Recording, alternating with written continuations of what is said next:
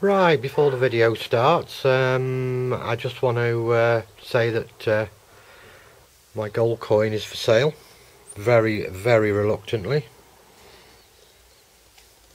I wouldn't be doing this if I didn't need the money, but the car needs taxing and MOTing at the end of the month, and I know it needs a few jobs doing to it. Plus I wouldn't mind a detector upgrade as well if I can get enough for it. So if anybody's interested, you can personal message me and I'll get back to you. I'm not going to say a price, but I'm open to offers. Beautiful coin.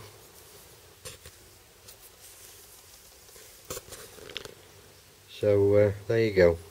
Right, now you can watch your video, and I was going to put this at the end, but people might not watch the end bit, so I'll put it at the beginning. Cheers everyone, bye for now.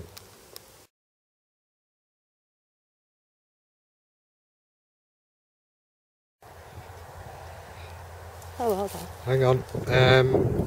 Caroline just come to me with a hammered coin. I don't think it is. I think it is. I can't get it in. Focus. There you go. Sixpence size, I think. Oh, it looks a bit bigger than a sixpence actually. It could be a worn shilling, I suppose.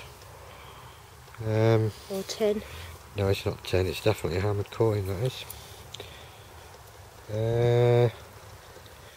Anyway, we'll clean it up later and put some pictures on. That's your second, isn't it? Is it? 2.5. 2.5. Yeah, well done. Garrett Euroace. First hammered coin for the Euroace. In this big field I've got nothing. I've got a problem with the Ace 150 now. It's, if anybody knows, it's not doing it at the moment, but it's the signal's just bouncing all over the place. I've cleaned the coil cover out, thinking it might have been something stuck under the coil or something, but it's not. I don't think it's been damp, but there's a possibility. Anyway, we'll carry on round here. Now she's found that one, there's got to be more. Don't tell me. Right, catch you in a bit. Bye for now. Where are you going to put it? Alright, that's my find. Not hammered. I think it's Victoria, I'm not sure. Very, very worn. I don't think there's anything on that side. It's quite nice patina, but very, very worn. Right, on to the next. Hi, back again. Another worn Georgian. Ugh. Note on them. Load of rubbish. Catch you later. I wish it wouldn't do this. That's not exactly like a hammered, that did. But it isn't. It's a bloody top off something. Or something. Oh. She's getting them all over there. Right, catch you the next. There's Dave. Alright, Dave, sit. Sit, Dave. No, don't then. The boss has just come to me with a tiny coin. I think it's a coin. There is something on it, like a crown on the one side, but it is absolutely tiny. I don't know whether it's one of them rose farthings or not. Might be. Whether you can see it on there, but she's going to clean it up later and or I'll clean it up later and have a look.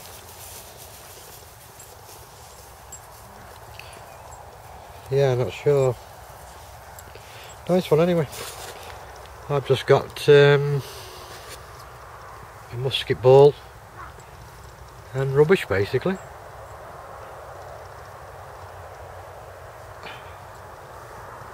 Right, on to the next. Show you where we are. Dave having a drink. Shropshire countryside. Right, this field we didn't find a lot in. A buckle, maybe one coin. And I said let's go over to that one. That's where she found the hammered coin, over there. So we might come back and do this one before the grass gets too long. We've got one behind me as well, which we didn't find a lot on either. So whether that one's been ploughed or not, I don't know. Anyway, not a bad day. Catch you at the roundup later on. Bye for now. Right, just a quick roundup. My rubbish. Just a couple of Georgians and one very, very worn Victorian.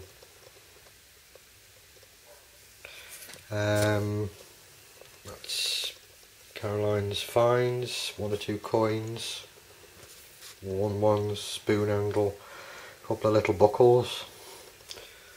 Not much else really, but she did have the find of the day. I think that other little one, what I thought might have been a coin, was a button actually. But her find of the day, a hammered sixpence, but it's very, very battered. Nothing on the other side. A little bit of writing around the outside, but doesn't matter, it's still a hammered coin. It would have been a nice one. Okay then, catch you next time. Bye for now.